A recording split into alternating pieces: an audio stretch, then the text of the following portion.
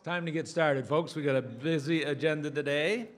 Welcome to the 5th annual meeting of SSA's Disability Research Consortium. My name is David Stapleton. I'm the director of Mathematica's cooperative agreement with Social Security Administration under the DRC. I'd like to acknowledge a couple of my colleagues, one of them who's right here, Ben-Shalom, who stepped in when we needed him to organizing the sessions today. Gina Livermore, who I haven't seen yet, is there you go. Well, good lights here, you know. So, and also Heather Gordon, who's probably may not be in the room, but has been very important to getting us organized. She's our administrator. I'd also like to especially welcome our counterparts from the National Bureau of Economic Research. I haven't seen David Otter yet. Oh, yes, I have. There he is, Nicole Meistes, and also Janet Stein. I think I saw her earlier, and I don't know whether Richard Woodbury is here or not, but welcome. And we have a busy agenda, as I said. We've got two 1.5-hour sessions this morning, one on workers' compensation and short-term disability insurance, and then after a short break, we'll go to a second one on the effect of the economy and also state policy on disability program outcomes. During lunch, we've got a great speaker, David Cutler from Harvard. We'll be talking about his work with Rod Chetty and others on the effects of income on mortality and in the implications of the findings for the disability programs. And then this afternoon, we've got two more sessions. So if I can get my notes. After lunch, we've got a session on interactions between SSA's disability programs and other programs. And then finally, a session on the SSA programs themselves and topics related to their design and program management. So at this time, it gives me great pleasure to introduce John W.R. Phillips, who is the Associate Commissioner of the Office of Research, Evaluation, and Statistics at SSA. It's the office that has the responsibility for the Disability Research Consortium. And it's an official federal statistical unit within the Social Security Administration, and it's responsible for the production and dissemination of research and data on Social Security programs. Prior to joining SSA, John was at the National Institute on Aging, and where he was directing the intramural research program for the Health and Retirement Study. He's published a great deal of research on the economics of aging with a focus on retirement and on savings adequacy and intergenerational transfers. So, John, please.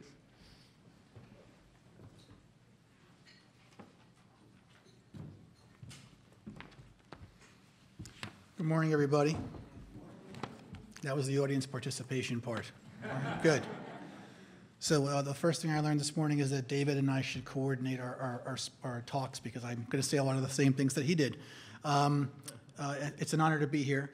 At the annual meeting of the Disability Research Consortium. Welcome. I am John Phillips. I run the Office of Research, Evaluation, and Statistics.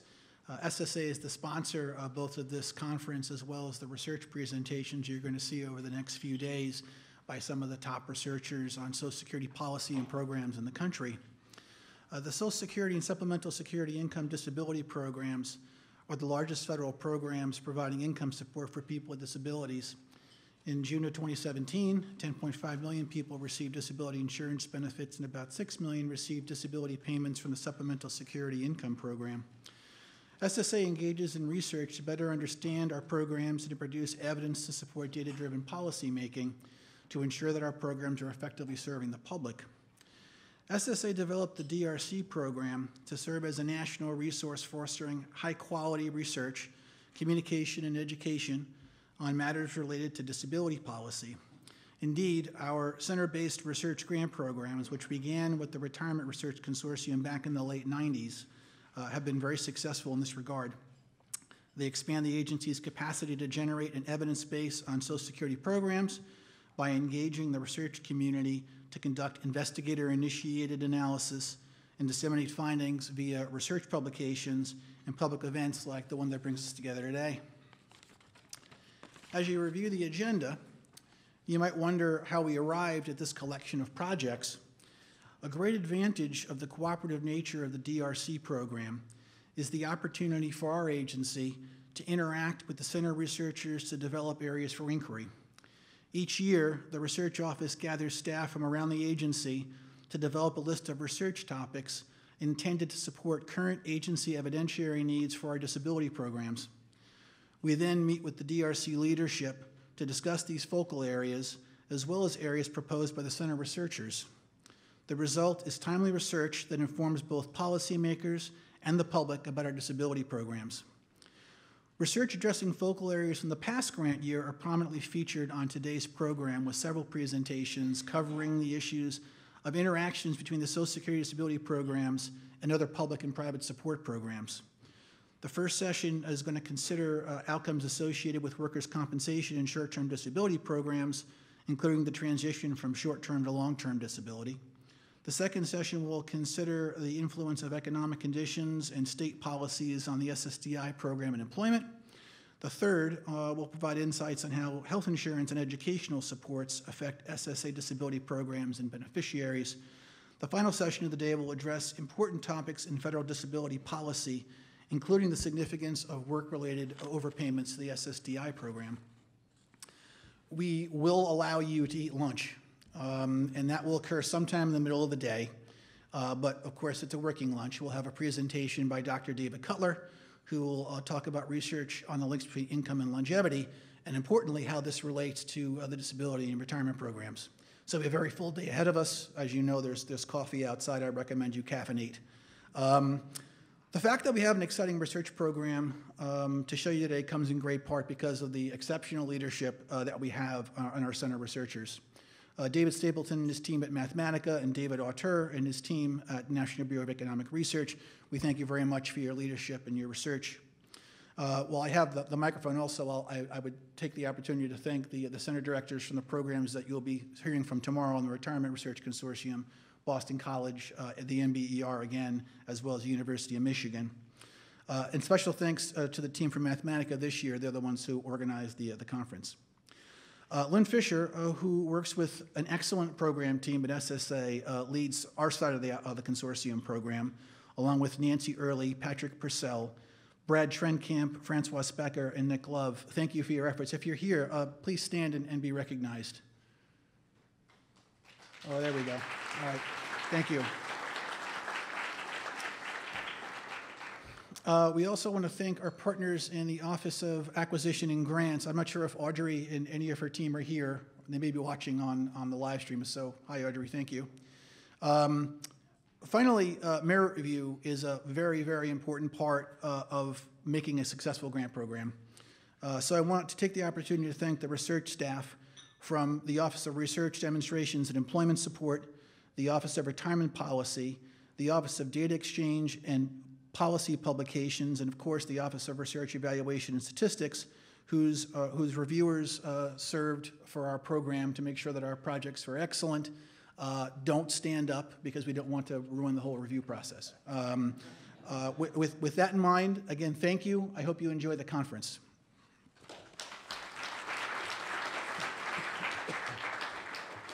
Yeah, thank you, John, and thank you for thanking the SSA staff, which I neglected to do, specifically Lynn Fisher and Brad Trenkamp, who I think are both here and have played a great role in running our DRC, helping us run our DRC, and they're our interface with the Social Security Administration. Okay, well, that's it for introductory remarks. We did that very expeditiously, even though we were a little repetitious. But that's great. We'll get started a little bit earlier because I'm sure at some point we'll lag. So we'll go ahead and get started on the first session, which conveniently enough I am supposed to be the monitor for. So the first session is about workers' compensation and short-term disability insurance. And every year, hundreds of thousands of workers, in fact, millions of workers, experience medical problems, and some of them end up leaving the labor force and entering Social Security disability insurance. Many of those workers encounter along the way workers' compensation because they have a condition that's related to their work, or if they don't, they may get into a short-term disability insurance program of some sort or other. So workers' compensation and short-term disability insurance are programs that have the opportunity to help workers stay in the labor force or else help them get on Social Security disability benefits. And what happens in those programs is really critical for Social Security disability programs. So that's why we're having this session today. And our first speaker is Stephanie Rennane, who is an associate economist at the Rand Corporation. And I'm pleased to say that she's at least a bit a product of the Disability Research Consortium. She spent a summer at Mathematica as a summer fellow, one of our first. We were delighted to have her there. And so she's going to present her research on the effect of unconditional cash transfer payments on return to work. And my colleague, Ben-Shalom, who I previously introduced, is going to be the discussant. Please go ahead.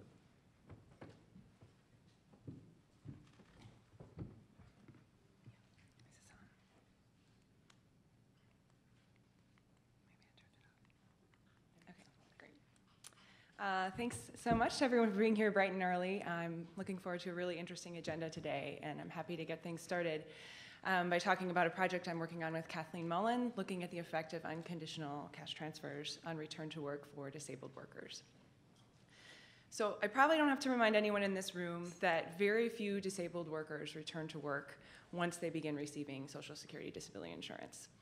So there's a couple explanations for why this might happen. So one explanation is the fact that workers are disincentivized from returning to work because if they earn more than the substantial gainful activity level, their benefits will be discontinued. But it's also true that these benefits provide these individuals with income, and so this might mean that they can also afford to work less than they otherwise might. So these two theoretical concepts are important to think about for policy reasons and a number of welfare reasons. In part because a number of recent programs have targeted return to work interventions, things like the bond demonstrations or ticket to work, and primarily focused on trying to change incentives for individuals to work, which is kind of getting at this first channel of the substitution effect. But if instead the main reason that individuals aren't returning to work is simply because now they can afford to work less, these programs might not have a very strong impact on return to work outcomes. So this has been noted in a number of papers by David Otter and other people who've looked at other programs like veterans benefits where you don't have this substitution effect to try to get a sense of what this income effect channel might look like. But there's still a lot we don't know about the strength of this income effect channel for disabled workers. Part of this is because SSDI provides benefits conditional on these beneficiaries remaining out of work, which means the substitution effect or disincentive effect occurs simultaneously with the fact that you're getting more income. So what we're going to do in this paper is look at a similar population of workers who have permanent disabilities but are receiving benefits through workers' compensation, where benefits are structured differently and are going to allow us to disentangle these two channels.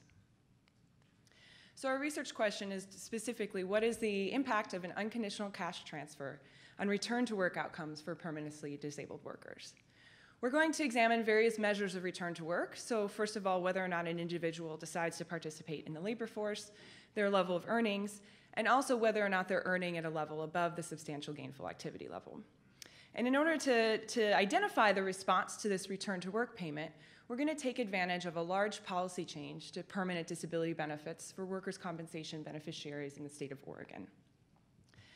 So I want to just describe a little bit about workers' compensation and the policy reform we're looking at so that you can understand what we're about in this paper.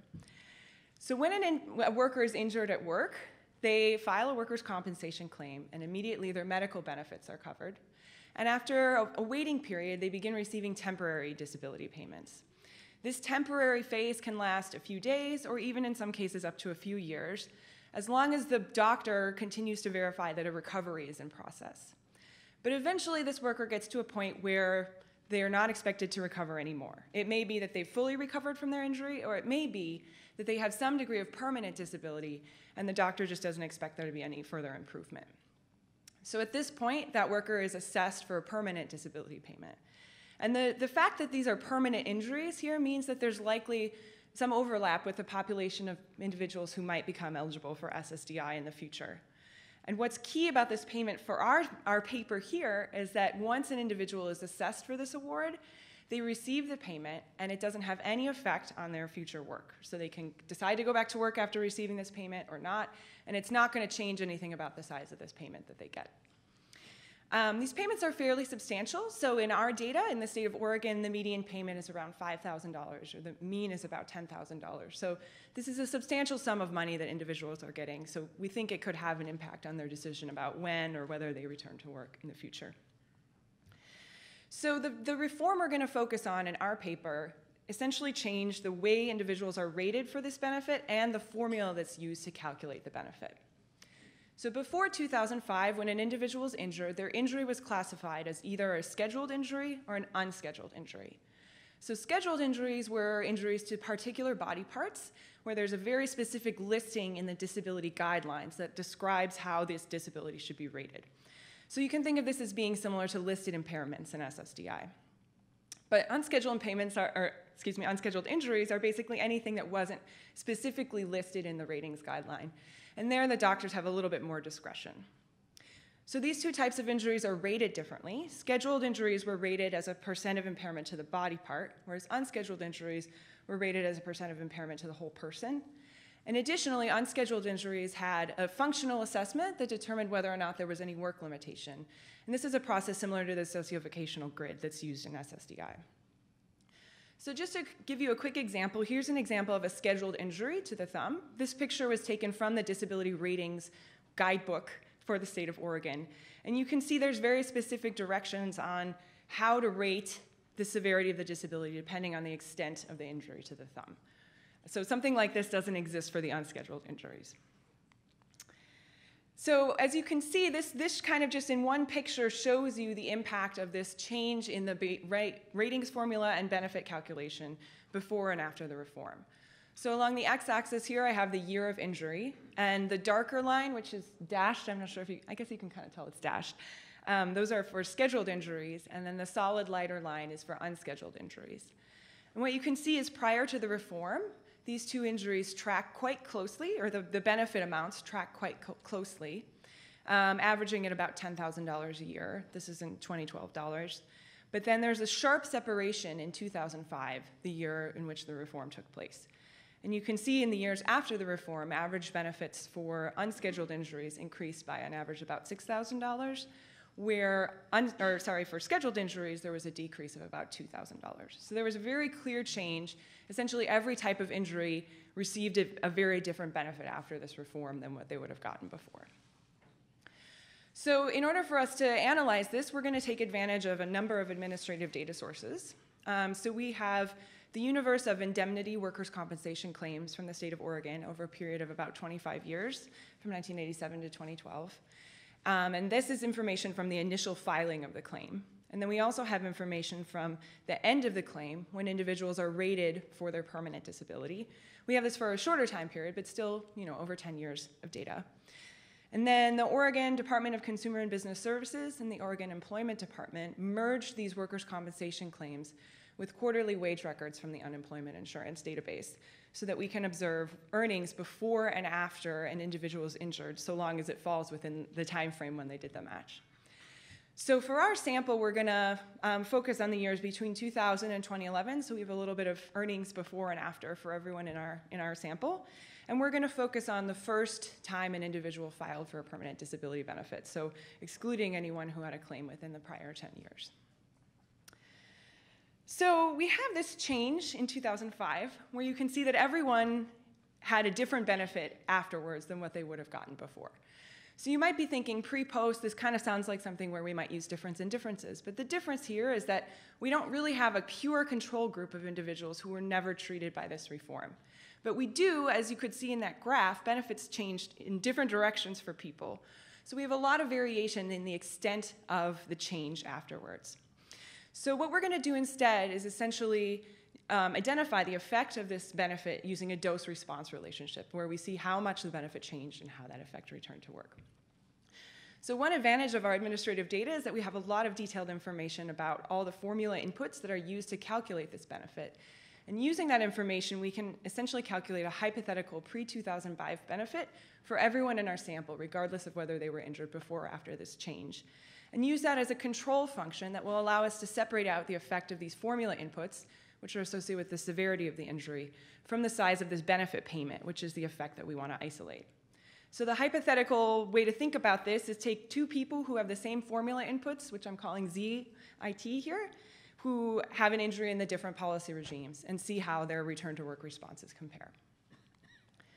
So the way we calculate the hypothetical benefit, we have a few pieces of data that are really key to allow us to do this. So first of all, we have information about the body part that was injured, and those codes are constant between the two policy regimes. So we can essentially map out whether an injury would have been scheduled or unscheduled to figure out what their benefit would have been in both the pre and post regimes. And we have information from the ratings about the severity of the disability and the necessary scaling factors so that we can make those similar, whether it was the whole person or body part, depending on what the injury was. And we're going to use the benefit schedule from 2004 to show a constant benefit for all individuals across the different years in our data. So as we were getting into this, we realized we had to spend a lot of time kind of working through these administrative records to make sure we understood the way the formula inputs were used and validate essentially the data that we had. But in the end, we're pretty confident that the data is good. So what these graphs show you, along the x-axis here, we took the formula inputs and the formula itself, and we tried to calculate the benefit that we expected these individuals to receive, and compared that to the amount of benefit that was reported in the data that they received. And so on the left-hand side here, you can see the pre-2005 cohorts, and on the right hand, the post-2005 cohorts. And in the end, after a lot of conversations with our new friends in Oregon, we were able to map about 98% of our claims pretty closely to the reported amounts in the data. So in order to use this approach of using this control function and the policy change, we have to make a few important assumptions. So first of all, we have to assume that these underlying claimant characteristics are orthogonal to the policy change. So essentially, there's no change in the composition or the type of worker who's claiming permanent disability benefits afterwards.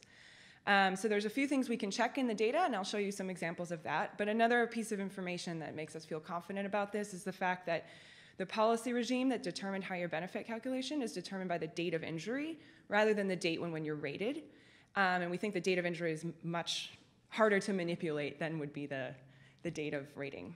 And also we have to assume that the raters themselves don't change the way they're treating or rating these cases after the fact.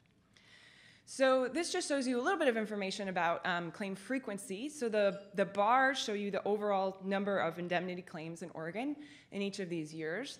And then the solid blue line at the top shows you the share of those claims that eventually receive permanent disability payments. And you can see there's a slight downward trend in overall claims, but things are quite smooth across this policy change in 2005. Just to give you a little bit more information about the workers themselves, these four graphs might be a little small, but what they're showing you is different worker characteristics: the age, the pre-injury weekly wage, the gender, and one example of the type of injury. And you can see there's some trends in all of these things, but pretty much everything is smooth across the policy change. So workers are about 40 years old on average. Their weekly wage is about $775 a week, and about 3/4 of them are male. The bottom graph on the left shows the share of injuries that were the result of a muscle strain or sprain, which has a steady decline, but again is smooth across our policy change year in 2005. So earlier I showed you the average benefit, how that changed pre and post, and here what I've done is taken the actual benefit an individual received minus this hypothetical pre-2005 benefit that we calculated, and you can see that the graph looks pretty much the same, so that prior to the reform, of course, there's no change since we're using this pre-2005 benefit, but afterwards there's a stark change in the benefit level, so unscheduled injuries are receiving a higher benefit, and scheduled injuries are receiving a lower benefit. A little bit of a tongue twister with those terms. So this picture here essentially shows you a reduced form kind of first picture of the results. So what we can see, I'm showing here the probability that a worker returns to work after their claim is closed. And the graph on the left shows you the probability that they return in the first quarter after the close of injury. And the graph on the right shows you the probability of return to work in the first year at the close of injury. Again, the solid line is for injuries that were scheduled or would have been considered scheduled based on the body part that we can observe in the data. That's the dark line at the top, and then the lighter solid line at the bottom is for unscheduled injuries. And what you can see is that the scheduled injuries had a pretty steady return to work rates, both pre and post, and these are people who had a decline but a smaller change in their benefit afterwards. Whereas the unscheduled injuries, you can see that there's more separation after the policy change in 2005. So prior to the reform, there was about a 4 percentage point difference in the probability of return to work in the first quarter so that's the graph on the left. And after the reform, this grows to about 8 to 9 percentage points. And in the first injury year, there's about a 1 percentage point difference in the probability of return to work prior to 2005. And then afterwards, this grows to about 3 to 4 percentage points. So this is giving us some indication that these unscheduled workers who on average are receiving much larger benefits are returning to work at lower rates after the policy change. So moving forward, we're actively working now to refine our regression specification to quantify essentially an elasticity using this policy reform that we've described. Again, using this control function approach where we're going to use this hypothetical benefit to allow us to disentangle these two effects. We're going to examine various dimensions of return to work. So I showed you some graphs on the participation margin, whether or not an individual has returned. But we're also going to look at earnings above the substantial gainful activity level, and different time frames. Because again, this is a substantial payment, several $1,000s, but it is not indefinite as it is for SSDI. So we think that there could be some important decisions early on about the duration before an individual returns, or kind of that first quarter, first year, which could be really important to look at. So I think I'm at red, so I'll stop there, but thank you very much. I look forward to Yanni's comments.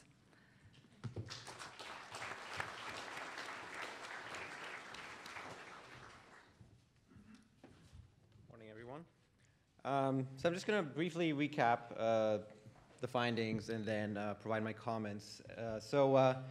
In this paper, the authors seek to add to our understanding of how the income effect from SSDI benefits may be hindering return to work among SSDI beneficiaries, and they do this by examining outcomes for injured workers who receive permanent partial disability benefits from workers' compensation. They have access to a wealth of relevant information and administrative data from Oregon, and they neatly exploit this exogenous change in the benefit amount to estimate the income effects for these workers, primarily the impact on return to work.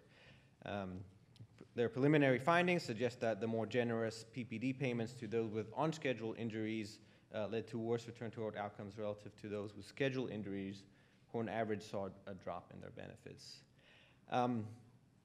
So I don't really have any comments on the methods. Those look to me to be solid as far as I could tell. And I certainly want to commend the authors for pulling together an impressive set of administrative data. I would love to know more about how you were able to come by the data. So I'd like to focus my remarks primarily on the difference between PPD and SSDI benefits, and to some extent the VA's disability compensation benefits. But I do have one initial question that stood out to me about the preliminary findings. I don't believe you addressed it head on in the summary, but please correct me if I'm wrong. If the increased generosity for unscheduled injuries associated with worse return to work outcomes, I think you'd naturally expect the reduced generosity of scheduled injuries to result in better return to work outcomes. So I do understand that this may actually not be the case because of the negative effects of the Great Recession and other factors, but I think there's still room to sort of explain why we're not seeing a move in that direction. So I now want to turn to the similarities and differences between the programs I mentioned.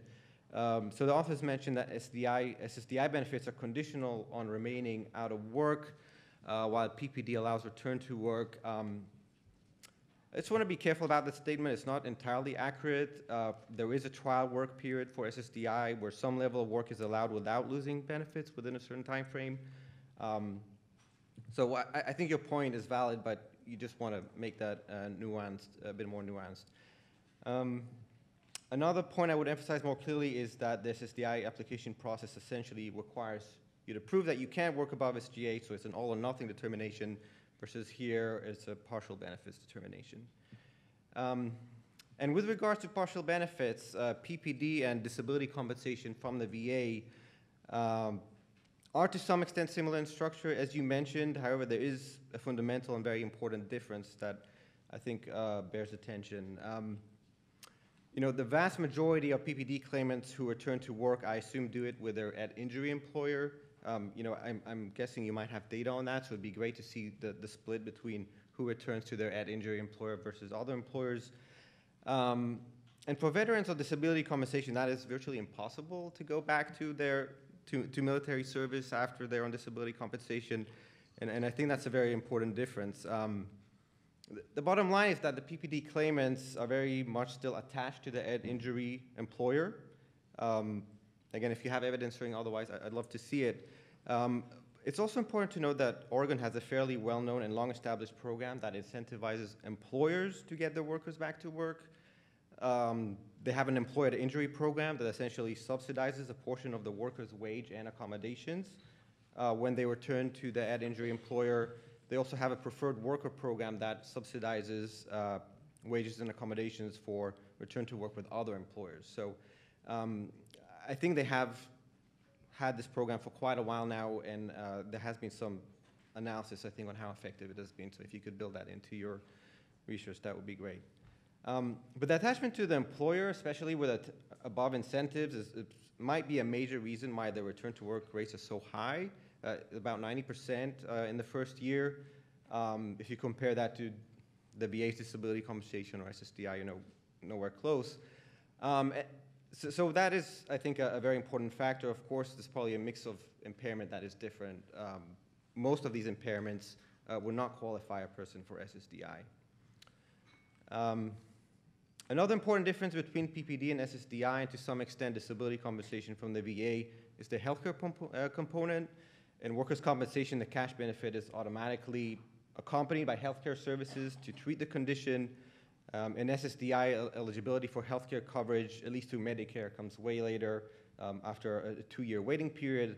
So especially in this pre-ACA period that you're looking at, someone who applied for SSDI because of an off-the-job condition, they were not qualified for workers' compensation first. They might have not been insured, so they might have had a very different experience with respect to access to care, which almost surely would have been exacerbating the condition relative to if they had an on-the-job condition and immediate access to care. Also would have liked to know more about how the scheduled and unscheduled compare with respect to severity, if you can come up with some kind of measure.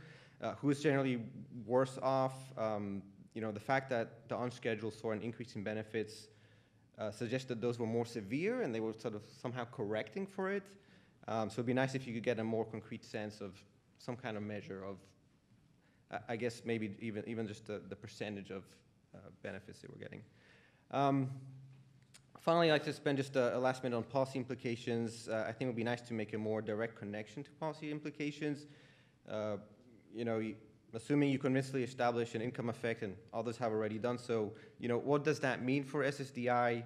The private disability insurance industry has already implemented some, in a rule of thumb sort of way, 60% replacement rates, and there are already more complex structure of our replacement rates, both in workers' comp and SSDI. So what does that mean if you wanted to design a reform intended to boost return to work rates, like in practice?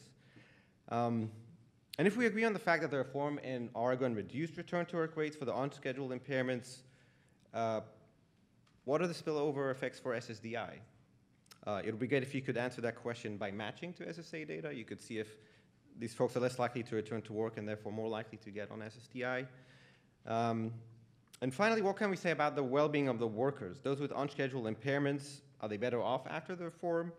On the one hand, the cash payments are higher. On the other hand, they're less likely to return to work, and economic theory would suggest that they are better off in some sense because of the larger income.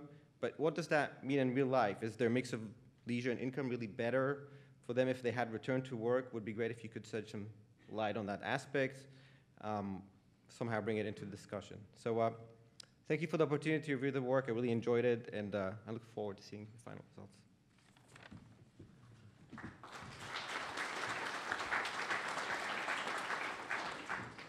Okay, well, I've been reminded to tell you to put your cell phones on Do Not Disturb. The next speaker is my colleague, Contreary. She's a researcher at Mathematica, and she's been doing disability work for a few years now, and most recently did a project with Yanni and I for the Department of Labor concerning early intervention for workers who experience medical problems. So this is very related to that work, although this was a DRC project. And her discussant is going to be Phil Armour, who's an economist at the Rand Corporation. Also was a bit of a product of earlier DRC fellowships, I believe. And in his relatively short career, he's had several important contributions to the literature on disability policy. Kara?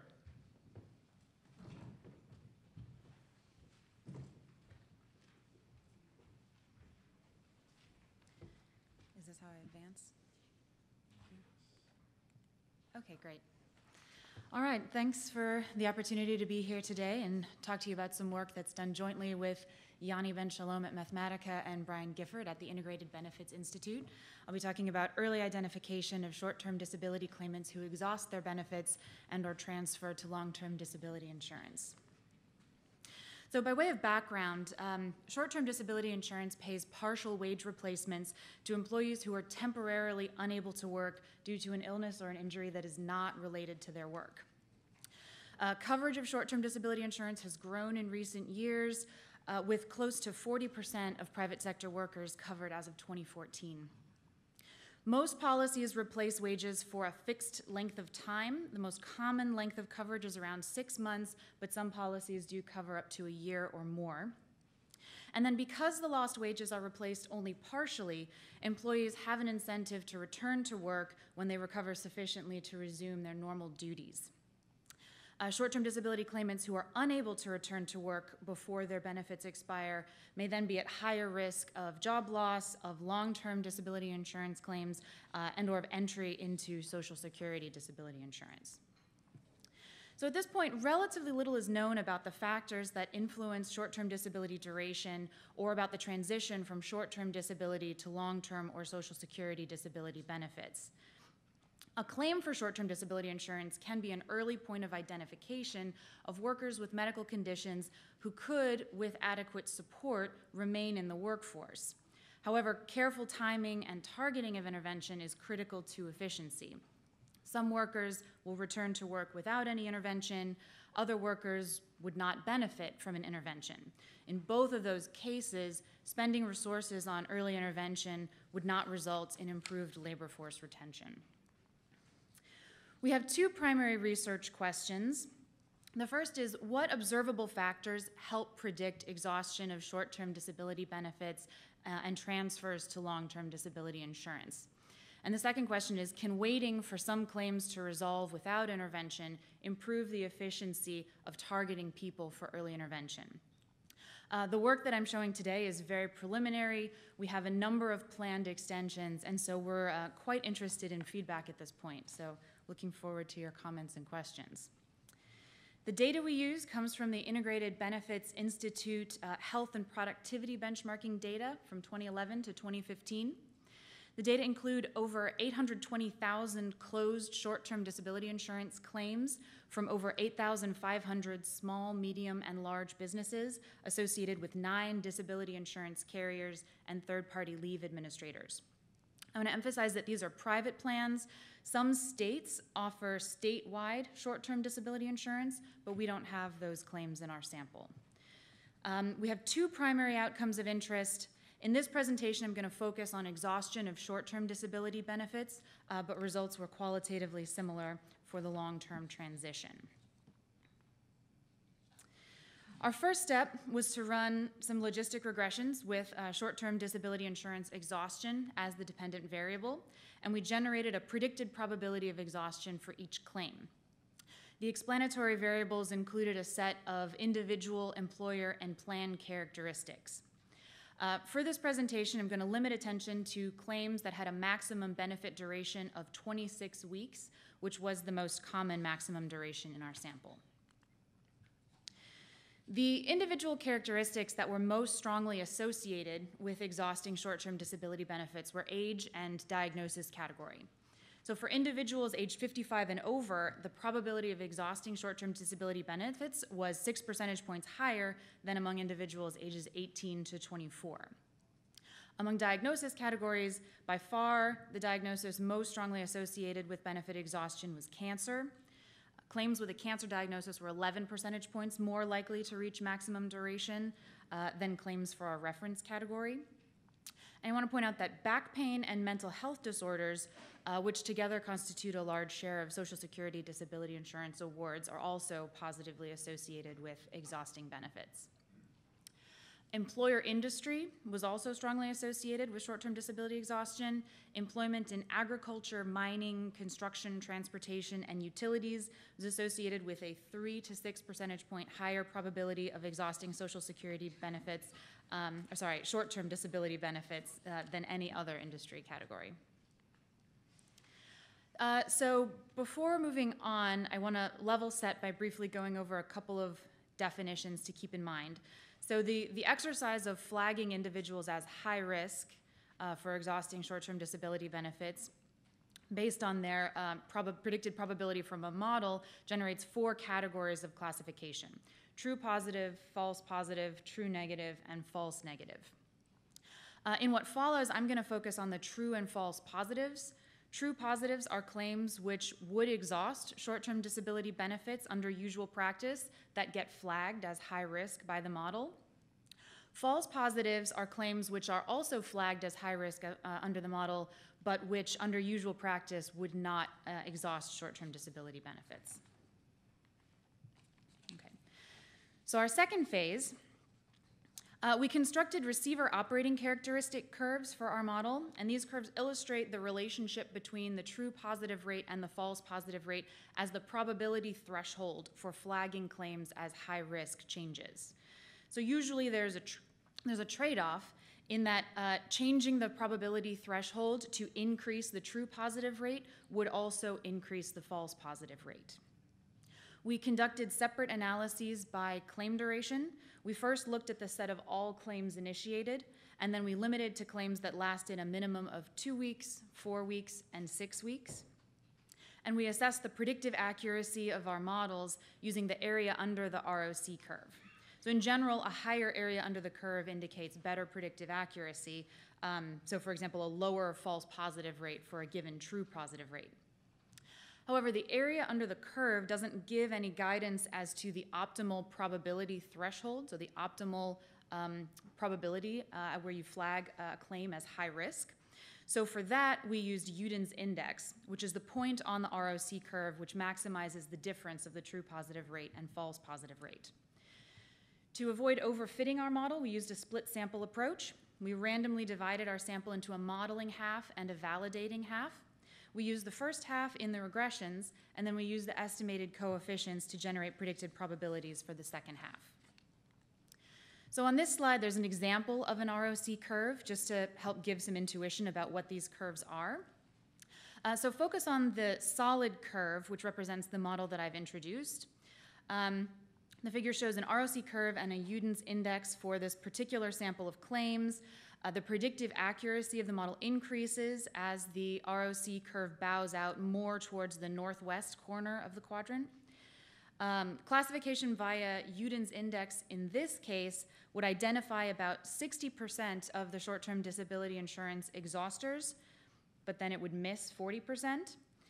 And similarly, it correctly identifies 60% of the non-exhausters, but would flag about 40% of non-exhausters for intervention. So this table shows the predictive accuracy of our model over time, as weighting allows some of the claims to resolve on their own. So the first thing to notice is, as you can see in column 2, attrition from the sample is relatively rapid. By week 6, almost 50% of claims have resolved. However, the predictive accuracy of the model doesn't seem to improve with claim duration. In column 3, you can see that if anything, predictive accuracy as captured by the area under the curve declines as known negatives drop out of the sample. However, the efficiency of targeting does improve with time. By week 6, compared to week 0, the model would flag only half as many claims as high risk. So going from about 40% to about 21% of all claims being flagged as high risk. So this has the potential to reduce the costs of the intervention. However, note that the true positive rate in column 5, so the percentage of claims that would exhaust short-term disability under usual practice that get flagged as high risk, that rate declines only slightly relative to the number of claims targeted. So the delay doesn't appear to result in missing large numbers of high-risk claims. So weighting serves the function of eliminating false positives from the set of claims targeted. As you can see in the last column, the false positive rate is halved over the 6-week period from 35% to 17%. So that was about the benefits of weighting. To understand the advantages of modeling short-term disability insurance benefit exhaustion, it's useful to compare the results from using a predictive model to the results from an option we just call attrition alone. So that would involve waiting a number of weeks to allow some of the claims to resolve and then targeting all claims that survive to that duration. Compared to attrition alone, modeling at 6 weeks results in targeting fewer than half as many claims. So depending on the cost structure of the intervention, this could represent significant savings. The trade-off is that modeling captures only 60% rather than 100% of the claims that, under usual practice, would exhaust short-term disability benefits. However, remember that the attrition approach would then flag all remaining claims for intervention. So the hit taken on the true positive rate may be worthwhile because, as you can see in the last column here, the false positive rate is reduced by over 60%. So in this sample, that means 75,000 false positives rather than 160,000 false positives. Okay. So the strength of our approach is that it uses a large data set of private short-term disability insurance claims and commonly used and well understood predictive accuracy metrics. However, we still have a lot to do. So we estimated a very basic model in which all of the independent variables enter linearly. We next plan to test whether more complex models can improve predictive accuracy. Another option would be to use some type of machine learning protocol to identify constellations of characteristics that are highly predictive of short-term disability insurance exhaustion. Second, regarding our prediction metrics, both the area under the curve and Uden's index treat the true positive rate and the false positive rate as equally important components of predictive accuracy. So in the context of early intervention to promote labor force retention, that means that these metrics treat equally the risk of providing a treatment to somebody who wouldn't benefit from it or who doesn't need it, and the risk of failing to provide a treatment to somebody who could benefit from it. So in reality, which one receives higher weight depends on a number of factors. This could include the cost of the intervention, the effectiveness of the intervention, the costs associated with progressing from short-term to long-term disability or to Social Security. In the future work, we're going to try to more precisely characterize these trade-offs.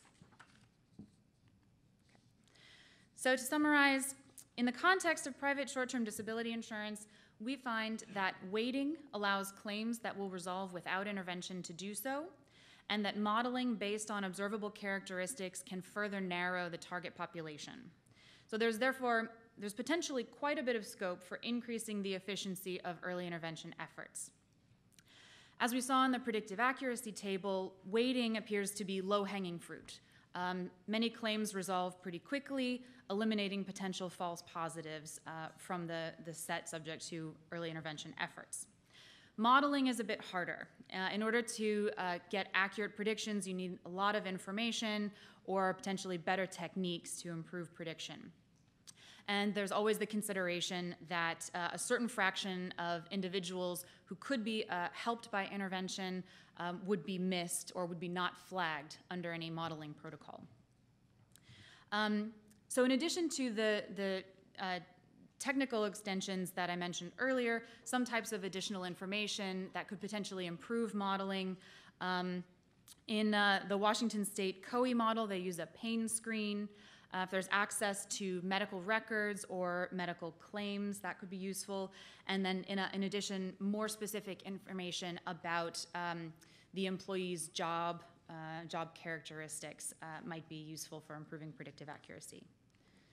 So I'm just about out of time. If you have questions that don't get touched on today, you can contact myself or Yanni at the information on screen. Thank you.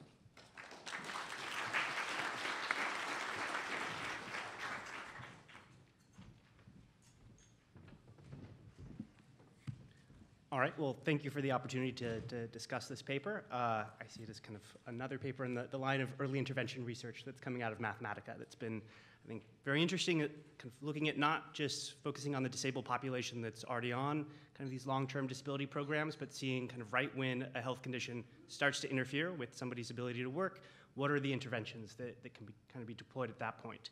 One of the issues with studying this, though, is that, DIs, and SSI, they're large federal programs, right, that cover potentially cover a lot of working age Americans, and these early intervention programs are much more scattered, right, that you have some states, a handful of states with their own temporary disability insurance programs, you have private short-term disability insurance, you have workers' compensation, you have also policies like disability discrimination laws that can vary state by state, and vocational rehabilitation services also, right, and that's just on the civilian side. There's also different policies and programs for service members and reservists and veterans.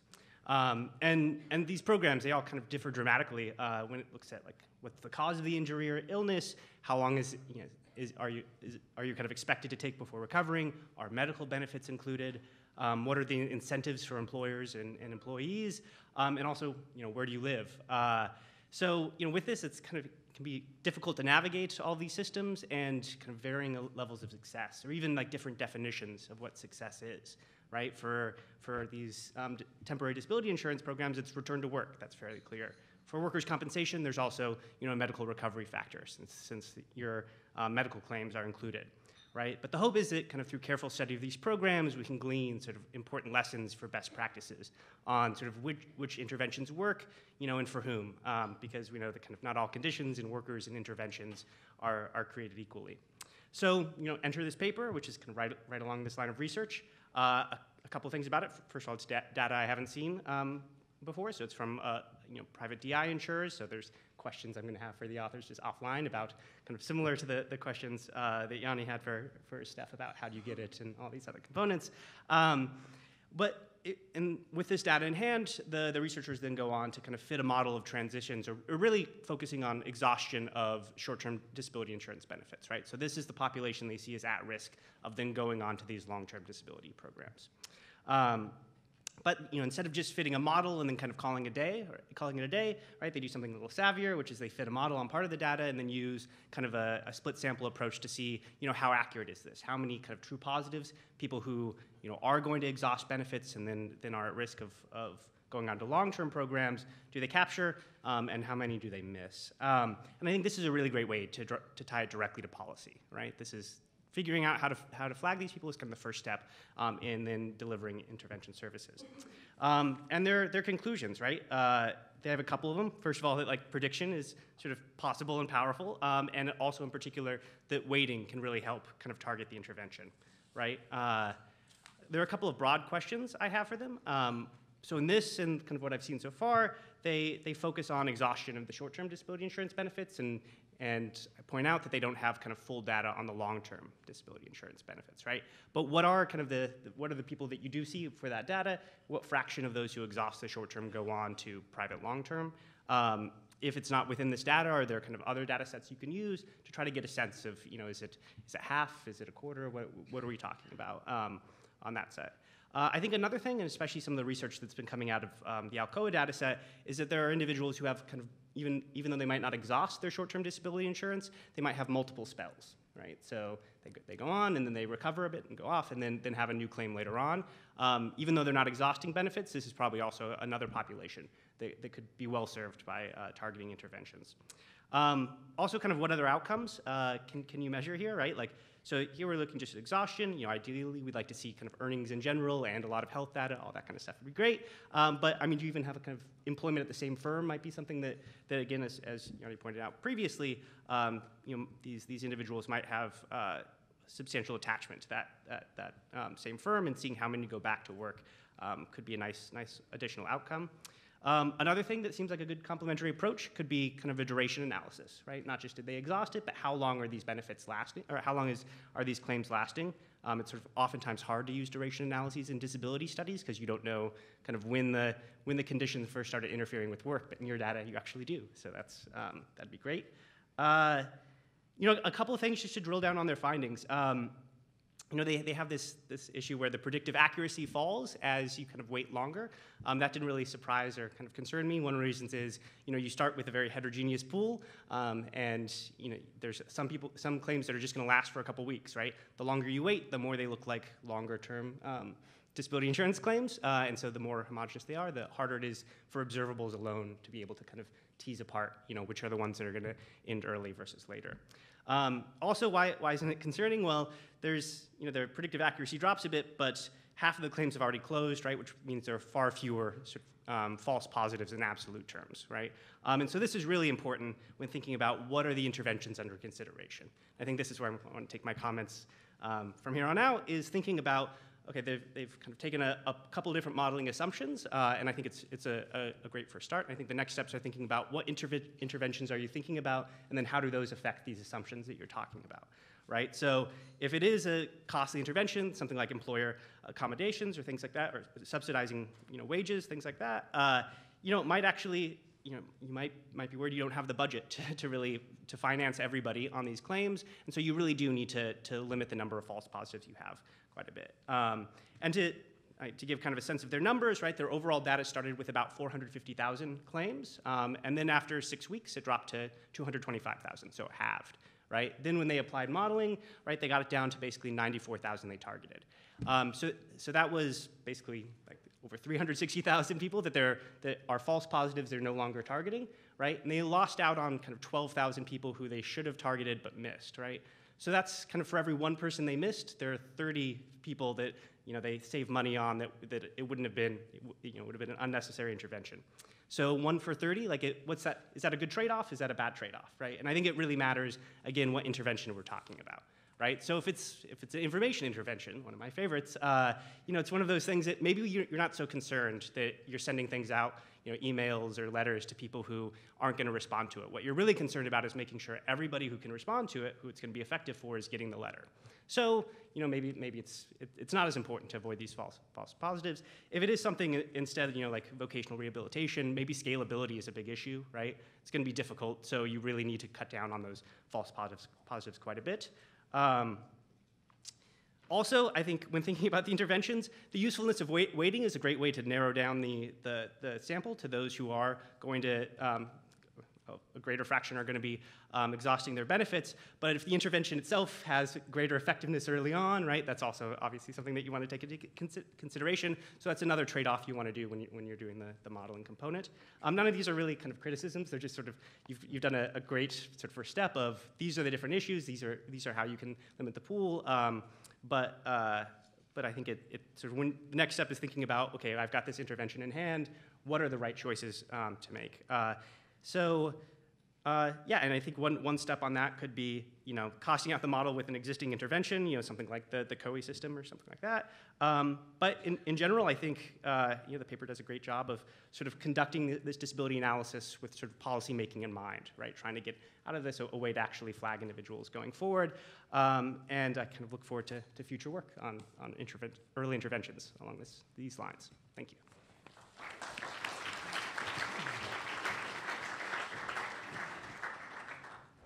So Phil mentioned that there are a handful of states, in fact 5, that have mandatory temporary disability insurance programs. And the next speaker, Justine Hastings, who's at Brown, happens to live in one of those states, Rhode Island. And she's going to be talking about the temporary disability insurance in Rhode Island program and its effect on maternal and newborn outcomes. There are quite a few people interested in these 5 states right now because of early intervention. One of them happens to be David Mann, who works with me at Mathematica, and who with Annette Bournier, who's from Rhode Island and sitting over here, did a separate study on the Rhode Island data for short-term disability. So he's going to do the discussant. Justine?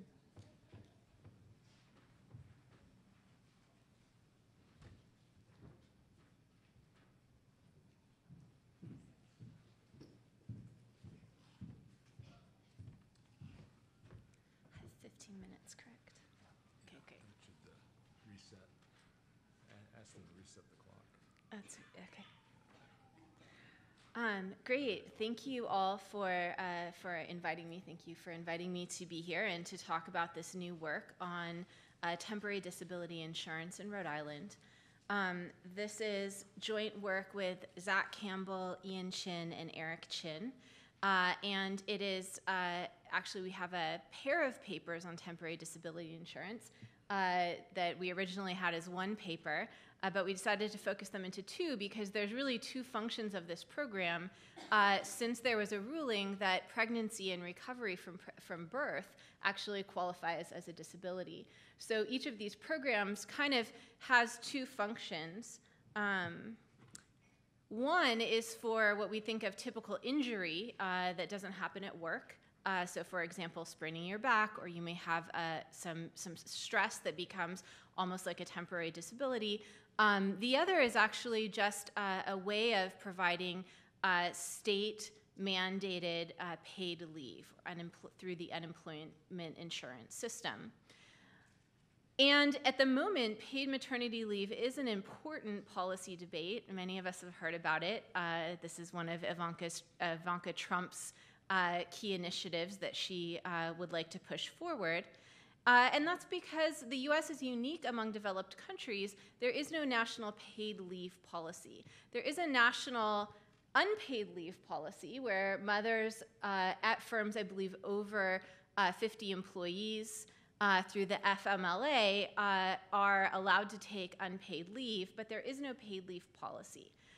Except in these 5 states, through temporary disability insurance, there is in fact a paid leave policy, as mothers can withdraw funds for covering a portion, approximately 60% of their earnings, while they recover from pregnancy or leading up to giving birth.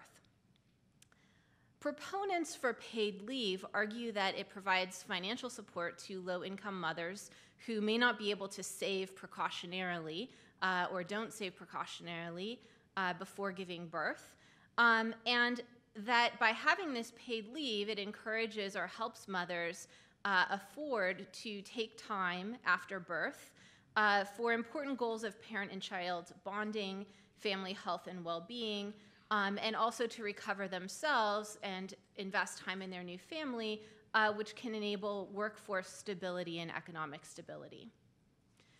So women in these 5 states, of which Rhode Island is one, the great state of Rhode Island, and my home state of California is another, New Jersey, Hawaii, I believe. I'm not going to be able to name the 5 of them off the top of my head. They all have paid leave, and it's funded through the unemployment insurance system. And what we're going to do is we're going to take a look at measuring the impact of this paid leave by focusing on qualification thresholds. So we're going to use a regression discontinuity approach to measure the impact on mother and child outcomes.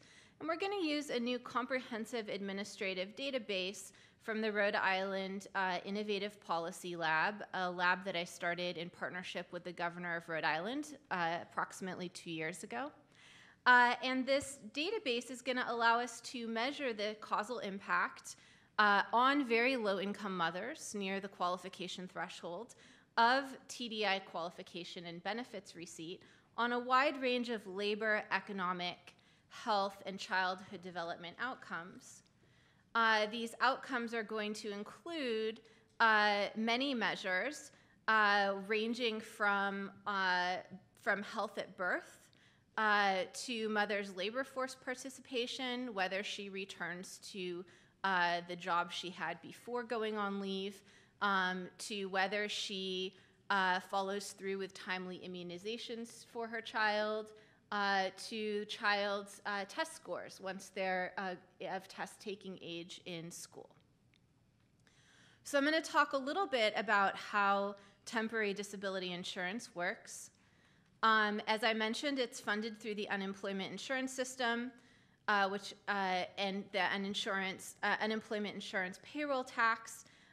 It's going to provide approximately 60% of earnings replacement for non-work-related injury or illness recovery.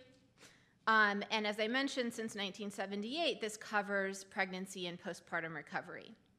So to qualify, mothers need to contribute enough to the system before the claim, and there are a handful of ways that they can contribute, quote-unquote, enough. They can earn approximately $11,000 within 1 year before the claim if they're kind of working steadily. They can also qualify by earning a lot in one quarter and kind of a small amount in other quarters. So you can either have kind of steady low income, high variance but low income. So there's a handful of ways that your income can add up to quote unquote enough. Mothers can claim up to 30 weeks of TDI benefits, and they need a doctor's note or approval. They can't work during the claim, but they can take paid leave from their employer simultaneously. So imagine that you did have paid maternity leave through your employer. Taking TDI doesn't somehow reduce that paid leave. You can't take TDI if you're actually working. You have to be not working. But if you're receiving maternity leave payments while you're not working, you can still receive your TDI payments. So that's kind of important way that this program works. Benefits for a mother who is earning about $10,000 a year at the typical amount of leave that they file for, which I'll show you is about 10 to 11 weeks, are about $1,200. So this is a pretty substantial amount of money when you're thinking about affording necessary care items for your home and your newborn child. There's a cap of benefits per week at about $817, which means that benefits kind of cap out for a mother who would be earning about $70,000-ish a year. Okay, so we're going to use this data from the Rhode Island Innovative Policy Lab, also known as RIIPL, the RIIPL RI360 database. It is a relational database, anonymized and secure, and it goes back through the 90s, and it covers almost all administrative data sets in Rhode Island, as well as some additional private vendor data. And it allows us to measure actual claims, birth, labor market outcomes, and measures of investment in childhood development. And so what we're going to do is we're going to construct this claims data. We have TDI records, UI records, wage records, and birth records. And we're going to construct basically two samples. And I'm going to kind of look at results for two samples. There's two ways to think about these samples. One is we actually know all births in Rhode Island. So low-income mothers, many of them don't qualify for TDI. Also, for very low-income mothers, many of them qualify but don't claim. So you can imagine taking all births, and when you cross the threshold, you can see who actually files for a claim. The other way that you can look at this is you can look at all claimants, so people who actually file a claim, and those who just don't quite make qualification won't get the benefits, and those who do make qualification do get the benefits. And so there's kind of two samples on which we can estimate this causal impact. One thing to note about regression discontinuity design is that TDI actually benefits mothers at all income levels who have worked enough. We don't have randomization of TDI across the entire income distribution, unfortunately. So instead, to get the causal impact, we're going to be focusing on this regression discontinuity around the qualification threshold, which means we necessarily are looking for a causal impact among very low-income mothers.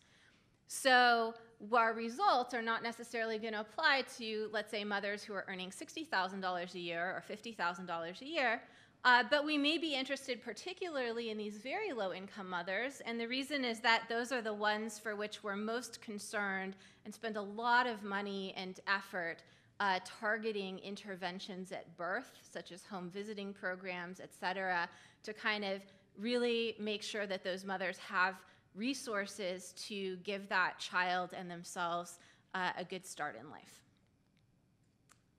So outcomes of interest, labor force participation, we're going to have any work, their earnings conditional on any work, whether they return to work at a prior employer. We're going to measure these at Q4, quarter 4 after birth, quarter 4 through 7, so that's the year after giving birth, and then quarters 4 through 11, which is the 2 years after the year after giving birth. Mothers' economic well-being will also be able to look at enrollment in SNAP, TANF, and Medicaid. And we're also going to be able to look at subsequent enrollment in permanent disability, SSI program, as well as further use of the TDI program. We're going to look at measures of child's health at birth. So we're going to use birth weight, APGAR score, days in neonatal intensive care unit, gestational length, and we'll look at measures of child development, whether or not mother takes up some of these vital home visiting programs, since she has this TDI benefits. She might have time to do that. Subsequent fertility, immunizations by age 2, whether the child is in need has special needs and is in an individualized education program once they reach school, and standardized test scores. So briefly, to let you know how mothers use TDI across the income distribution, what you can see is that mothers, when they file for TDI, are typically taking 10 to 11 weeks off, slightly lower for the lowest income mothers, but again, also slightly lower for the highest income mothers, as opportunity cost of time may go up. When do mothers take TDI? They typically take it right after birth. So the median mother is taking TDI benefits a couple weeks after birth. Some mothers take it slightly before birth. So kind of what we find is that if we were to look at, for example, health at birth, approximately 25% of mothers would have taken these benefits in time to potentially impact health at birth. Prior literature, which is in this literature that has not had access to the actual claims, has focused only on health at birth. And so this kind of questions that approach, given that most mothers, at least in Rhode Island, are not taking it during that time period. What does threshold crossing look like? So first we have our claimant sample. Second, we have all births. And what you can see is that in both, there's a clear jump, regression discontinuity, in the probability that the mother takes the TDI program in the amount of dollars that she takes and in the number of weeks she takes off. And what you can see is that the all birth sample has a lower jump than the claimant sample because approximately 60% of qualifying mothers aren't filing in this region of income. So what do we find? We see these enormous jumps and clear jumps in qualification in total dollars of benefits received and in weeks of TDI benefits taken. Do we see similar jumps in outcomes? And the answer is that we don't find significant jumps or significant impacts in most of the outcomes that we look at. We do not find significant impact on employment or on earnings or on enrollment in social assistant programs. We do find some impacts, actually, positive impacts on SSI enrollment from crossing the threshold. So one mechanism may be that mothers file for TDI and then they learn more about other programs that are there to benefit them, and this kind of can increase take-up of the SSI program. One thing about Rhode Island is that approximately 15% of people work out of state. And so for our low-earning mothers, we may wonder if A, they are working in a higher income household, or B, if they have wage income from out of state, so they're not in fact very low income. So what we do is we also run this entire set of regressions and analysis on what we call a social assistance subsample. Even though somebody works out of state and they don't show up in the wage roll data, all of their income is reported for any social insurance program that they're signed up on. And we also do see if mother is married at birth, and so we do also have the father's wages. And so for the social insurance sample, we're able to focus on mothers and families who clearly are qualifying for social safety net programs with sometime in the handful of years before birth. And we also don't see a significant impact among this group. Overall, our findings are insignificant. They are noisy. We're able to rule out some of the large impacts identified in state-level difference in differences estimates in the prior literature.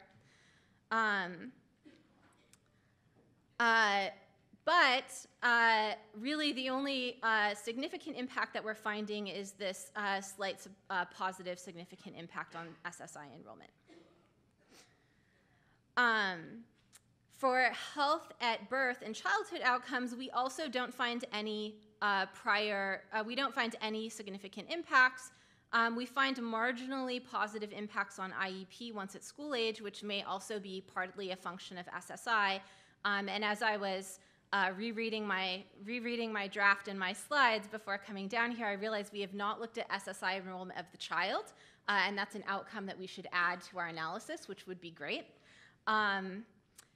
So, in conclusion, I think US-based studies using difference in difference approaches that have been done on measuring the impact of TDI in the recent years have found kind of big impacts. They use difference in difference approaches and also survey response data for earnings and employment from things like the CPS and the NLSY. They found very large impacts of TDI, state-level TDI programs on measures of mothers' labor force participation. We use administrative records in an RD design. This necessarily focuses on very low-income women. So we have lower power, but we do fail to find significant impacts on a wide range of labor market outcomes. As we wrap up the second half of this set of two papers, which focuses on injury, I can give you a little bit of a preview that we find similar results. There seems to be an impact of threshold crossing for TDA qualification on subsequent TDI use and disability program insurance enrollment, but not so much when we look at labor market outcomes, for example. So that's it. Thank you.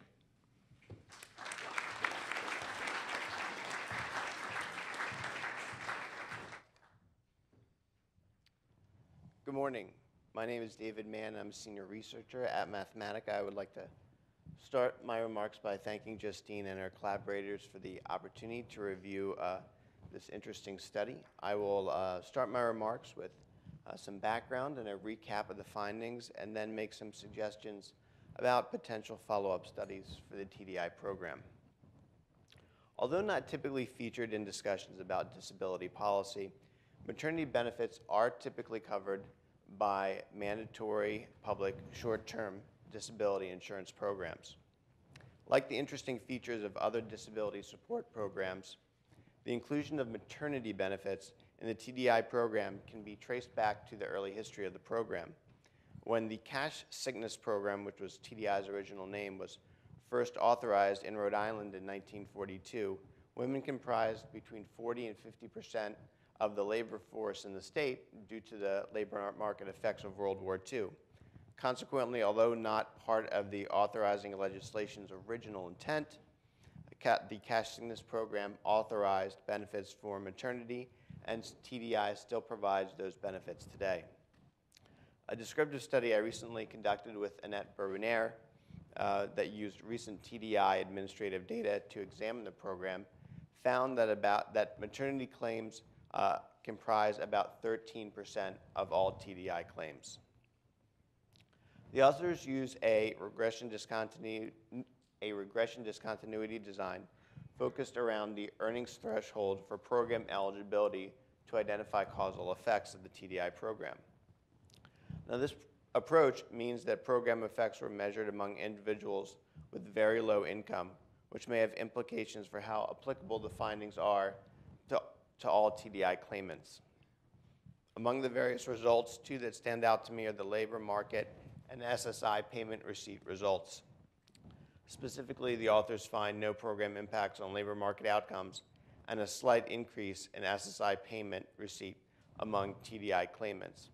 Regarding the SSI result, I was thinking about why this could be, and I did think about Justine's hypothesis that it could be that TDI is making individuals more aware of the SSI program. However, if that were true, you would also potentially see effects for other programs that are in the data, and you don't see that. You don't see upticks in TANF and SNAP receipt in the data. So I don't know if that hypothesis is the right one. The SSI result is for payments based on the mother's status. I was going to suggest that they also eventually look at SSI payments based on the child's status, but it seemed that Justine beat me to it, that suggestion. The authors also, this was not mentioned, but the authors also use machine learning techniques and OLS regression to further examine claimant outcomes, but without a source of exogeneity to identify causal effects. In a future study, the authors may want to examine the potential of using kinks in the wage replenishment rate at the TDI and minimum and maximum benefit amounts to identify causal effects. Though the kink at the benefit minimum may not provide much more additional information, given the regression discontinuity design's use of the eligibility threshold, examining changes in the wage replenishment rate at the benefit maximum may provide additional insight into the program. I think that future work on the TDI program has multiple potential directions, in part due to the data available in the Rhode Island Innovative Policy Lab database. Although the exact contents of the database are not mentioned in the paper, the database is described as administrative data from major Rhode Island government agencies. From the rich information included in the study, I suspect that the database would be useful for examining interests of outcomes for people with disability. Noticeably missing from the study's outcomes are Social Security disability insurance and Medicare benefit receipt. I suspect that the authors have at least examined the potential of linking their database to administrative data for these programs, which would provide additional measures that could help inform disability policy. I see two immediate directions for TDI studies. The first direction would be to perform a similar analysis as was done for this study on the majority of TDI claimants, that is, the non-maternity claimants. Although the set of outcomes would need to change somewhat, removing any focus on maternity and newborn outcomes, examining the labor market behavior and benefit receipt of low-income workers who are near the threshold for qualifying for TDI benefits would likely yield policy-relevant information about workers with disabilities, who typically earn substantively less than workers without disabilities. The second direction would be to use information in the database to explore the potential to which the TDI program is an early signal of long-term disability benefit receipt for non-maternity TDI claimants.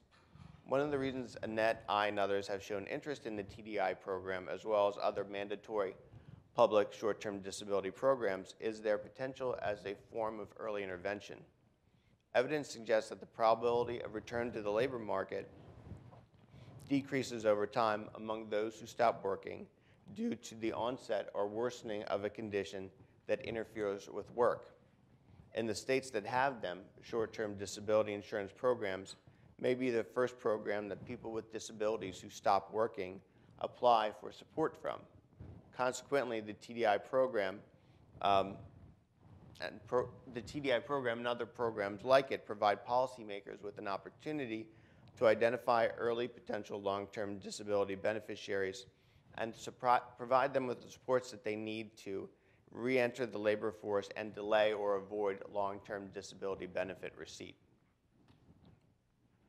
With the ability to look at various outcomes of interest beyond the TDI benefit receipt period, the Rhode Island Innovative Policy Lab relational database could show just how many TDI claimants go on to receive certain types of long-term benefits, as well as how benefit receipt varies across claimant characteristics. This information could inform efforts by policymakers currently underway in the state of Rhode Island to explore the creation of a hybrid temporary disability insurance program that facilitates treating and rehabilitating workers with medical conditions that were not caused by work. The TDI program also has an optional return to work benefit that provides a more limited cash benefit to claimants who transition into work part-time before leaving the TDI roles and hopefully returning to work. The my study with Annette examined how claimant characteristics vary by partial return to work benefit utilization status. The database used for the maternity benefit study could also be used to examine the extent to which various TDI claimant outcomes differed by utilization of this TDI program feature. Thank you.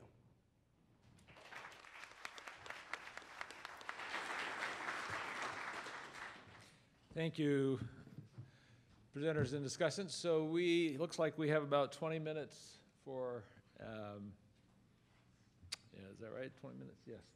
20 minutes for questions and answers. I didn't hear the discussants say anything that demanded an immediate response from the presenters. So let me just open it up for the audience. I believe we have microphones. Do we have 2 microphones? 3 microphones, but maybe the microphone holders could hold their hands up and put your hand up and they will come to you. And Annette Rennane right here has her hand up. We recognize the gentle lady from Rhode Island. And yet it's not a Rhode Island question. This is actually a question for the first speaker, Catherine. Yes. On the partial permanent disability payments in Oregon, now those are all people who are receiving workers' compensation, is that correct? So they don't need to go through the long waiting period of no income before changing their benefits. So that would be one thing I would be wanting to look at, is that difference. But I would also be interested in finding out those unscheduled disabilities, and if you're looking for really a medical recovery on those. There may be more of unscheduled disabilities.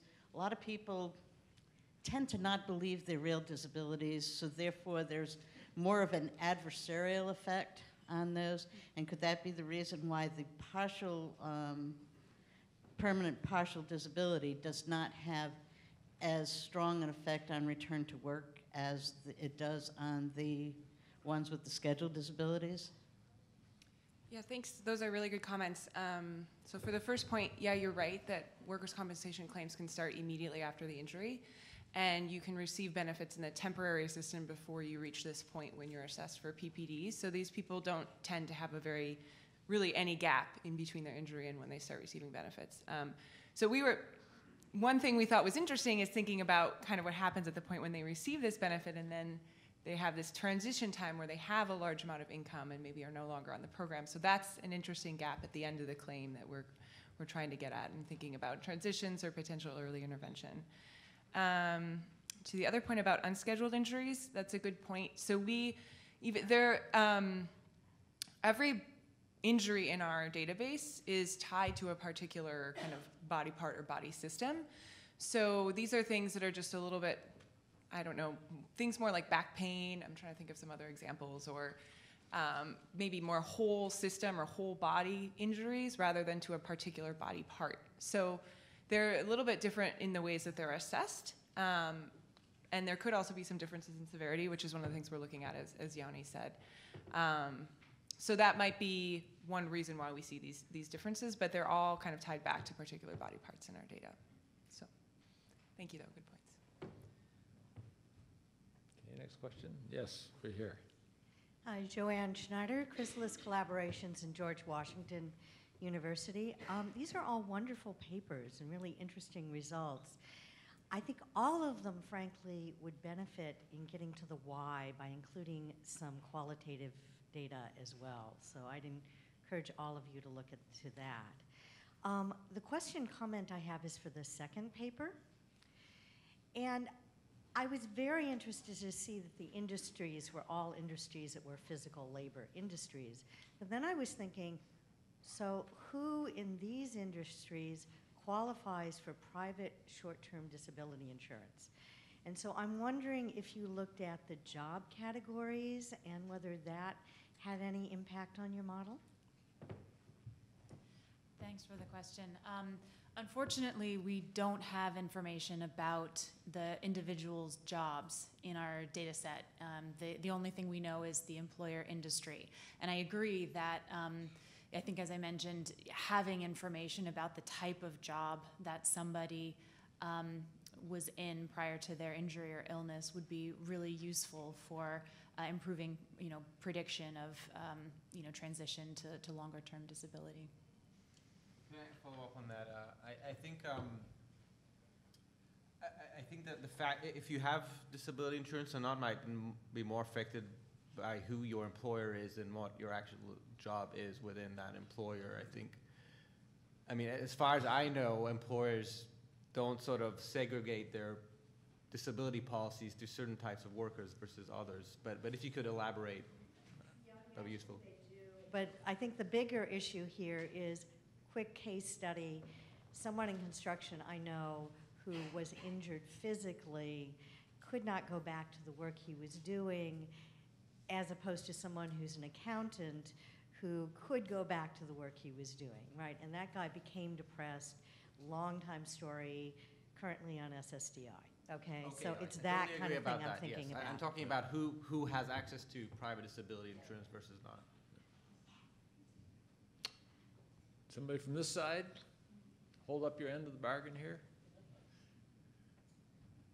In the middle. Well, you've already had your turn. Go ahead, please. Good morning. My name is Heidi Jackson. I'm with the Census Bureau. I actually had a question on the final paper, Justine's paper on temporary disability insurance. And it's a really interesting null finding with respect to birth weight, and that there wasn't any difference in receipt of TDI if a person filed before the birth of the child. And I was wondering if that null finding might actually be driven by the fact that maybe women with high-risk pregnancies are in fact opting into receiving disability insurance before the birth of the child. And if you've looked at all of the characteristics of the women who file for TDI before the child's birth differ from those who file after. Great, thanks for that question. So to be clear, we're looking at a regression discontinuity estimate, and we're conditioning on the date of filing. So both people who crossed the threshold and didn't cross the threshold all filed at the same time. So we take the whole sample of people who cross the threshold versus don't, and we only look at the subsample of all of those who filed 2 weeks before birth. So there's not a selection bias in that estimate. However, there is an interesting question to answer, which is, are there just different characteristics of mothers who decide to file early versus late? And that we haven't looked into, but would be simple to do as an appendix table with some summary statistics, just to describe what are the differences in characteristics of mothers who are filing at least 2 weeks before birth versus after. You're welcome. Yes, go ahead, please. Hi, Tom Clode with the Senate Finance Committee. That was kind of my question as well about the Rhode Island study. I was just curious if there was any effort to unpack more about access to prenatal care before the enrollment in the program, or to look at that, look at what was occurring there. So is the question whether low-income mothers are getting prenatal care, or whether TDI is somehow causing more prenatal care, or what relationship specifically are you interested in between prenatal care and TDI? I was curious if your study had any indication as to who was getting prenatal care and who wasn't getting prenatal care. Okay, so there are a handful of things to keep in mind. First is that when we're looking at a regression discontinuity, on either side of the threshold, things are on average the same, every observable characteristics and unobservable characteristics. So it's kind of like tossing a coin between people who just qualify and don't.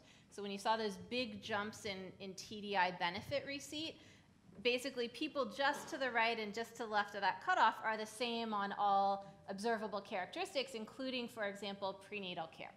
So prenatal care does not influence the causal impacts that we estimate. However, understanding how TDI receipt impacts access to post-birth care, or access to the many, or use of the many programs that we have for helping very low-income mothers, for example, home visiting programs, that is something that we can look at as an outcome. Did crossing that threshold impact mothers' enrollment in those programs, and we don't find that moms are more likely to take home visiting, even if they now have these extra funds from TDI.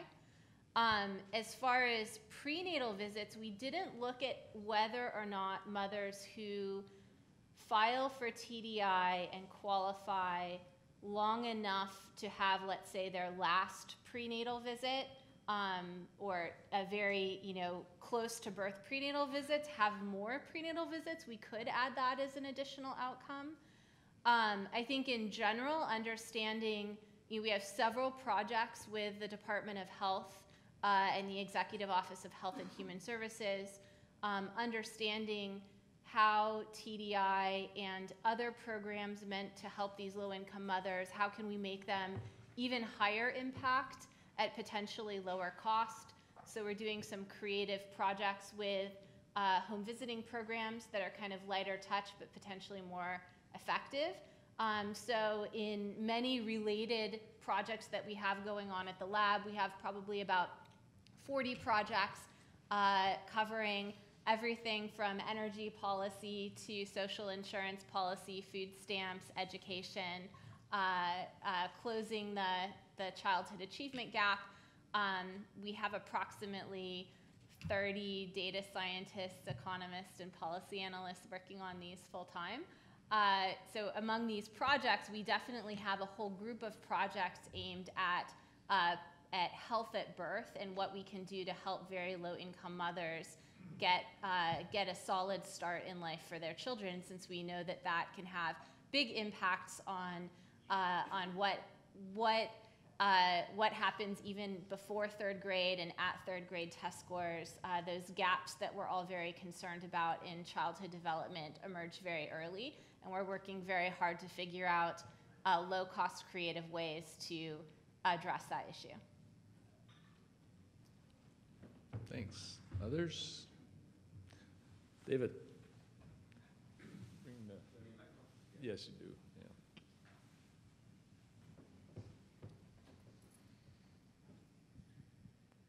Hi, Dave Daughter, MIT and the NBR Disability Research Center. So a comment and a question on the paper that Stephanie and Kathleen gave on the sort of the cash payments for disability.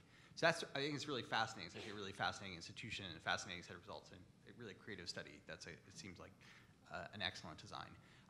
So first, one comment and then a question. So the comment is, it is really important to understand the effect through the degree to which benefits programs affect behavior through incentives versus just giving income, because incentive effects are distortionary. They, some people say, well, disability programs are, pay people not to work, and income effects, which are just the pure effect of having higher wealth, is not distortionary. If people have more income and they decide not to work, that's their choice, and they're presumably they're making the best choice for themselves. Something that distinguishes SSDI and other contingent cash transfer programs from pure income transfer programs, like the kind that Stephanie is discussing, is that it's in the form of an annuity, meaning a stream of cash payments that continues indefinitely until you reach full retirement age or pass away. And so an annuity program has a strong incentive component, even if it's just cash, because if you exit that program, you lose access to a guaranteed stream of benefits, not just a cash transfer. So although SSDI has a large cash value, the kind of option value of maintaining it, because it's an indefinite commitment, is greater than its simple cash value. It has this additional insurance property that makes it very powerful and gives you strong incentives not to exit the program. My question, so that was a comment. Yeah. My question is, this is just a great setting to look at this, benefits programs as cash out or one-time transfers. And I wonder if there are other examples of this, and if anyone has even, for example, in another country, looked at this as an alternative to the annuity payment structure. So, for example, you could imagine a disability program that says, okay, here's a one-time payment for the injury you have or loss of work capacity, and then health insurance is maintained, but the cash transfer component is one time. Or even in most countries, of course, health insurance would be a kind of, provided regardless. It would be independent disability status in most modern countries. So anyway, I'm just wondering if you know more about that or if you have other studies underway, because it seems such a promising and interesting area. Thank you. That comment is, I think, right on point. That's a really, really important distinction to think about, and I think that's one reason, in part, why we're interested in thinking about maybe shorter-term outcomes, since this is not an annuity payment. Off the top of my head, I don't know of any like big policies in other countries or things of that nature, but one other feature that in this study that we haven't had a chance to exploit yet, but we're planning to, is there is variation in how individuals receive this payment. So typically for the smaller awards, they're provided in a lump sum, whereas if they're over a certain threshold, they're provided out in monthly installments until the total award is exhausted. So again, it's not a complete annuity for all time, but it is a little bit more of that flavor of annuity. So that's another feature we're hoping to exploit at this point. Probably it's looking like it would be another paper, but I guess stay tuned. It's definitely an area worth exploring more in the future. Thanks. Was there another hand up over here? Yes. Yeah, hi, Lisa Ekman with the National Organization of Social Security Claimants Representatives, and my comment kind of follows on David Otter's, and I think it is really important to think about health insurance when you're thinking about these populations. And it's not an incentive that SSDI creates, it's an incentive that our health programs create by tying access to these services and supports people with disabilities need to an income support benefit. So we certainly need to address that. But I'm wondering if you thought at all about, especially with workers' compensation, where all healthcare costs are not paid by the individual, but rather paid by the employer and the insurance, what impact that has on the outcomes for people. So, for example, often people can't afford all the treatment that is prescribed or all of the rehab that might help them get back to work if they don't have, first of all, any health insurance at that time, and second of all, if their health insurance is inadequate or has high co-payments or high co-insurance. And that, for both of the first two papers, I think the third one, I'm not sure that's an applicable question, but thank you. Response. Yeah, thanks again. Health insurance is a really important component here. I didn't touch on it as much, in part because we unfortunately don't have a ton of information on medical claims in our data, but you're right that they're completely covered as long as it's something associated with the injury. I guess one thing that we've been thinking about, sort of a policy implication again, is that this, in a way, could be another source of early intervention for these individuals, that they don't have to wait. There's not a 2-year gap like there is when they're applying for SSDI, and so they're able to kind of have this health insurance and medical payments covered from the beginning to help them potentially recover more quickly. Maybe I'll go back to Oregon and see if we can get some more data on health insurance to look at that more carefully. Okay. Others? I'll respond in the context of private disability insurance. Presumably, most of these people also have health insurance with their employers, but I think there's a lot of variation to the degree that there's any sort of coordination between the disability insurers and the health insurers. I would think that a typical case, the worker is pretty much on their own, interacting with their physician. The physician might be giving the private disability insurance some forms that are required to receive the benefits, but otherwise, they would be relying on their physician to receive their care, and their health insurance program will determine, what their out-of-pocket costs. So unless they're working for a very proactive employer that is sort of asking the various parties to work together and have some structure within the employer to sort of have a proactive return to work program, the worker will be navigating these two benefits pretty much on their own. So what kind of health insurance coverage they have will be very important, I think, to how their condition is treated. Others? Yes. Hi, Marcia Katz, retired from University of Montana and Social Security Advisory Board, and currently still very active with ADAPT. I have a question on kind of a question comment on the third paper. The threshold was an economic one, earnings, as opposed to an FTE. And at $10,000 a year in earnings, if that's the low end of the threshold, that's about 2/3 time FTE. So I'm assuming then that women did not have to be employed at any particular rate in terms of FTE in order to be eligible. And also, given that you focused on low-income women, I'm wondering if the lack of change in labor force participation afterward is because, as low-income women, they have to survive and they don't have the luxury of not going back to work or taking longer periods off.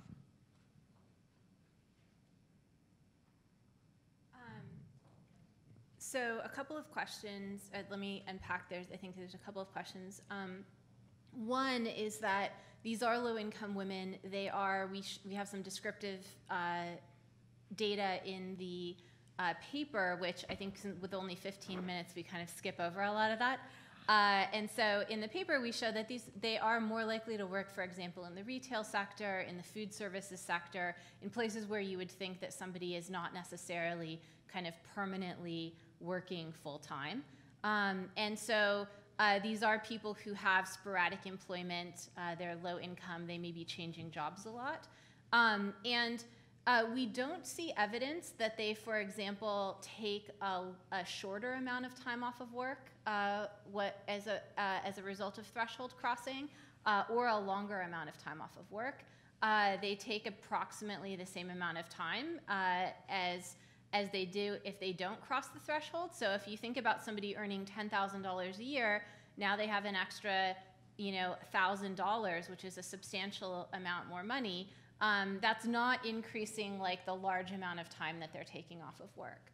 And that may be due to pressure for, to return to work quickly, but we don't see that they're kind of taking less than the 10 weeks, if you remember the first graph. It's not like they're kind of only taking 3 weeks or something like that.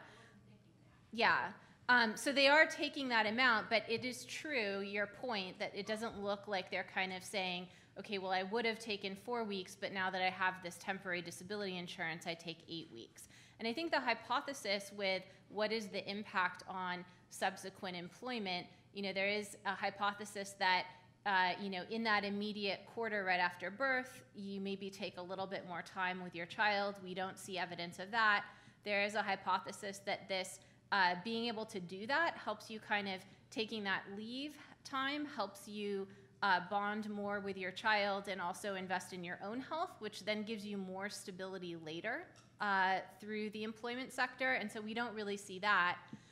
Away from the threshold, in results that we didn't talk about, we do, but David mentioned briefly, we do actually use machine learning techniques, a method called double lasso, to control as much as we can for an unprecedented number of observable characteristics between people who file and don't file. And there, I think there is some positive effects in one particular area for on labor force participation, but I think that those demonstrate that those are likely biased by unobservable selection, and we don't see that supported throughout the income distribution. So I'd be happy to talk to you more about those kind of non-causal or non-experimental results further, where we're kind of figuring out what's the best we can do away from that threshold as far as estimating impacts. Thanks, Justine. So we do have to wrap up. We've gone a minute over, but I hate to interrupt that. Yes. May I have just a quick word? Okay, we are over, so make it quick. I just want to come back around to the issue of privately insured individuals, privately insured for disability, and the communication and cooperation. It's more likely that the private disability insurer is bringing expertise to the employer. Some employers may have it, but it's more likely that the private insurer is bringing expertise and being proactive with the physician, with the providers. And this is especially true for companies such as Cigna, which are both in the medical expense and the disability space, and Anthem, and so on and so forth. So I realize we're over, but I did want to make that point. Thank you, David. Yeah. Thank you, Winthrop. Yeah, I hate to interrupt discussion. It always takes time to get going, and then right when it gets going, you have to stop. So, but anyway, thank you very much. We've got a less than 15-minute break. We'll start again promptly at